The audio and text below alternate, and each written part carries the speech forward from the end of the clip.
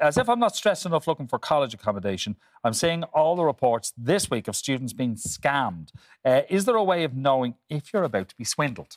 Well, I mean, this is a really big thing, and it happens every single September because scammers are clever people and they target people who are vulnerable. And right now, there are fewer people who are more vulnerable than students looking for accommodation because we all know how difficult it is to find accommodation. And one of the typical tricks that scam artists engage in now is they'll post the house on Facebook or on Instagram or wherever it might be, and then people will make contact, and then they'll come up with some ridiculous reason why they can't be there in person. But if you wire me the money, well, then you'll be guaranteed the house, and I'll meet you in the house on a certain day, and we'll give you the keys.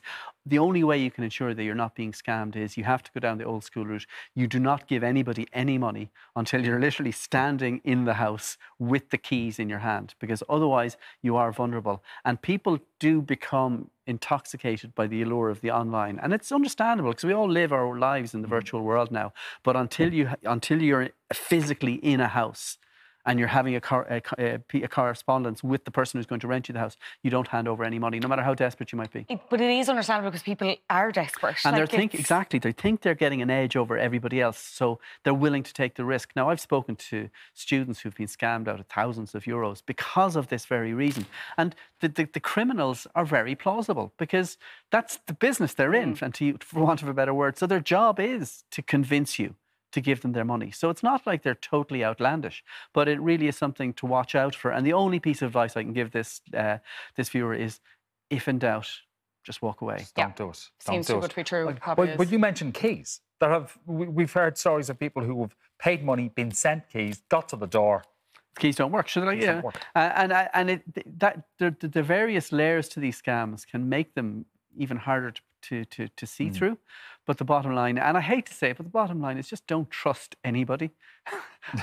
And not in Can we trust you? Not in all of life, but in these particular instances, you got to be very careful. Otherwise, you will be scammed. Okay. Like if you were to use a credit card, doesn't matter. Just don't send money. No, absolutely. Well, if you use if you give somebody your credit card details. Yeah, well, yeah.